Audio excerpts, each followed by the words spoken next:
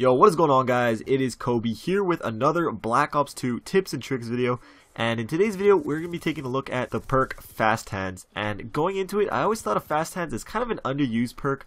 Not necessarily underrated, but with Toughness and Scavenger in the same perk slot, it's definitely one of the lesser used perks in the game. So I decided I want to test some things out, see how useful it is, and see how effective it is in different situations, and really see if this perk is worth using. And if you do enjoy the video, be sure to smack that like button. But yeah, so let's get into this. So the description that the creator class gives for Fast Hands is swap weapons faster and use equipment faster, as well as reset the fuse when throwing back grenades. But for the swapping weapons and using equipment faster, I wanted to test it out and actually see how much faster it is, because like I said, that's a pretty competitive perk slot, so it would need to be considerably faster for me personally to even think about using it. So I'm just going to quickly show you some of the side-by-side comparisons so you can clearly see how much Fast Hands affects weapon swapping.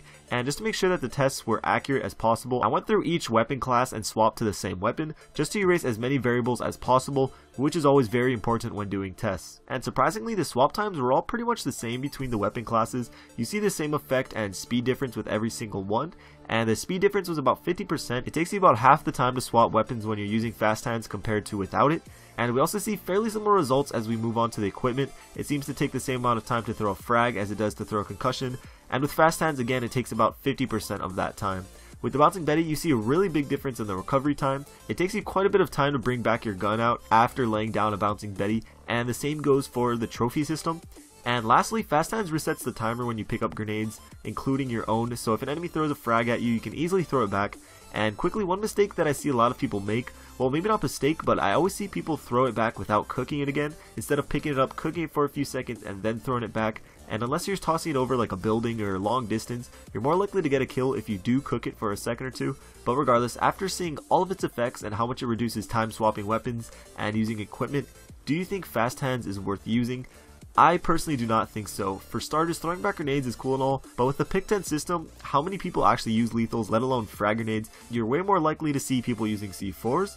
But other than that, the whole swapping weapons and using equipment, it obviously helps and speeds up the process, but is it really worth using? Back in MW3, you needed quick draw, throwing grenades and aiming it was just terribly slow, but with Fast Hands they kind of just took quick draw and took out half of its effects, which made it less useful.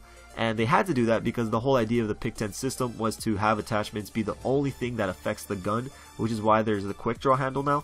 So do I think it's worth using? Not really. The only map I ever use it on is Nuketown because people are constantly spamming grenades, but still, it's not even that often, or at least often enough to make me want to use Fast Hands on a consistent basis, especially with Scavenger and Toughness in the same perk slot. But what do you guys think? These are just my opinions. Do you agree with me? Would you rather use Toughness or Scavenger than Fast Hands? Or do you actually like to use Fast Hands? Maybe you run around with an assault shield and shotgun and just troll people, which is actually pretty fun to do. But let me know down in the comments. I'd love to hear what you guys think.